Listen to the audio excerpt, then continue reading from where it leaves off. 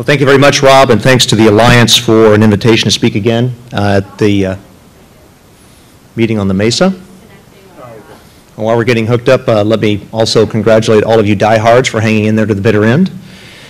I'm excited to tell you about the progress we've made over the past year, and so, Rob, do I just advance with this?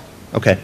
So by way of background, Healthpoint is focused on bioactive solutions for wound care, and we see that as a leverage point and as a foundation to bridge into a regenerative medicine future. So we've got a handful of biologic technologies and the associated expertise that goes along with those technologies, combined with about 2 decades of experience in commercial wound care to produce a company that you see a synopsis of here, about $194 million in revenues in 2012 with a very attractive year-over-year growth rate of 30%, highly profitable with gross margins in the mid-70s, and an outlook for our commercial portfolio that we think is very positive for years of continued strong growth with the 3 brands that drive that portfolio. And that allows us to organically fund development of a novel cell therapy product for wound care that is also has vestiges of a platform that could lead us to other dermal repair and regenerative technologies in the future. We've got an experienced team. We're all great people, and so we believe we're ideally positioned to benefit from the key trends that are propelling our market forward, which are very similar to all of your markets. The market is rather large. This is a look at the U.S. difficult-to-heal wound market comprised of several different diseases and origins, about 4.6 million total, and propelled by again, all the same demographic and disease trends that we're familiar with and been discussed extensively at this meeting. Another characteristic of this market that resonates against a theme that is very prominent here these last couple days is this degree of unmet need, which still remains quite high in wound care.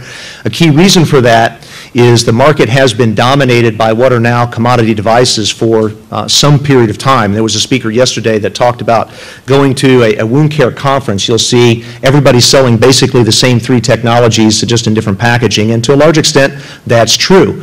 These are 510K devices that have been around for a long time, and they basically have one of 2 functions. One is to manage the physical forces that are affecting the tissue. The other is to manage the moisture content of that tissue. But that is now decades-old standard of care, and it leads to outcomes that are rather marginal.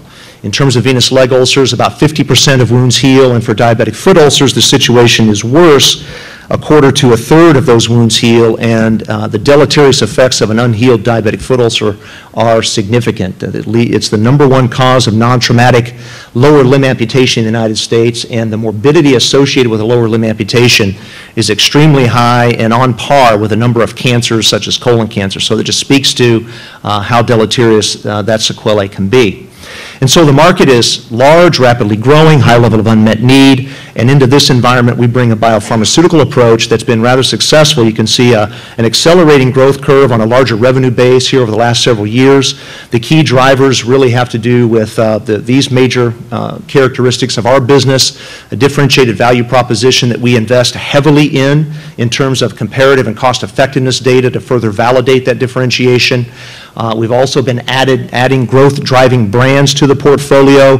1 brand in 2010, 2011, 2 brands this year, and next year we'll launch a biologic that we recently acquired, so that will give us 3 brand drivers. And commensurate with that, we've been expanding our sales organization, as you can see, already rather large in the United States, but driven by the addition of the 3rd brand and a high degree of analytics that convince us that we're still just scratching the surface of this market. We're planning our largest sales expansion to date for 2013. We also put a lot of effort into the reimbursement channels, and here we have products that flow through both the pharmaceutical benefit and the medical benefit, and so we're building up and demonstrating our expertise down both of those channels, and then 2 of these products are BLAs and so have significant degrees of protection. And so the focus of the management team, in part, has been to secure the commercial business and make sure we get that on a strong growth trajectory so that we're dropping a lot of free cash flow to fund development of novel agents that really are the next generation of therapies in wound care and beyond in other dermal repair and regeneration technologies.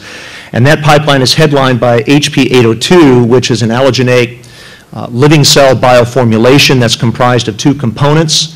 the first of which are 2 cell types that are growth arrested in thrombin solution and a cryoprotected. The second component is a fibrinogen solution. And when those 2 components are sprayed onto the wound surface, that's the delivery mechanism, is a spray delivery, the thrombin and fibrinogen form a human fibrin provisional matrix, which is very much akin to the situation that develops as soon as the body is initially wounded. If you have a cut, your body forms a fibrin clot. And so the cells in that environment are highly active and know that that's a situation that they need to repair. And so the delivery of our cells in that environment, we think, is one of the keys to the efficacy that you'll see in just a minute. In addition, we think also defining the dose is extremely important. And that seems like a no-brainer, but in a market dominated by devices, this is somewhat of a novel concept. And for us, with this product, dose is really combined, defined by 3 different characteristics. One is the ratio of keratinocytes to fibroblasts, and in our product we've optimized that at 1 to 9. It's also the number of cells applied per application and the frequency of applications. And so with that approach, we have generated these efficacy data, and I'll walk you through. There are really 2 studies here, both on the same population. Through the first 12 weeks, and I think you can see that slightly shaded in gray, is the randomized controlled portion of the phase 2B trial. This is in venous leg ulcers. And in this trial, we compared 4 dose groups to a control. This was a total of 228 patients. And I'm showing you here the best observed dose, which, as it turned out, was the lowest of the 4 doses we tested. The dose range, the highest dose was 20-fold the number of cells that you see in this low dose delivered every 2 weeks. But you can see a very robust efficacy versus the control group, a 24% difference, which was highly statistically significant at 12 weeks. And patients in this trial had the option to roll over into 6 months observational follow-up, where treatment of the test article was halted, and the clinicians could just treat them on whatever it is they wanted to put on those patients. If they had a wound that was healed, they would be on probably 2-layer compression. If their wound was not healed, whether they had been in the treatment group or the control arm, they went on to whatever it was the clinician thought was best to treat that patient at that time. And you can see, despite the fact that they all regressed to the mean in terms of treatment approaches, that difference in the cell therapy effect was maintained out to 6 months. And so we were very excited about these efficacy results. We were more excited when the Lancet decided to publish our phase 2B paper about 2 months ago. And I don't need to tell this group about all of the characteristics and the statistics associated with the Lancet, but we were excited further by the fact that they had an invited commentary that accompanied our publication.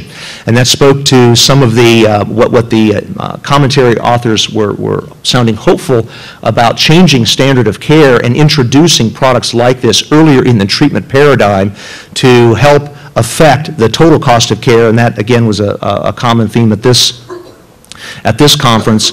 And then just to take our excitement one level higher, the Lancet put out their own press release on our article, and the title of that press release, we couldn't have written it any better: Spray on Skin Could Revolutionize Treatment of Venous Leg Ulcers. So very pleased with the Lancet's point of view on the phase 2B results, and our next steps are, now we're in phase 3. We started the US trial about 6 weeks ago.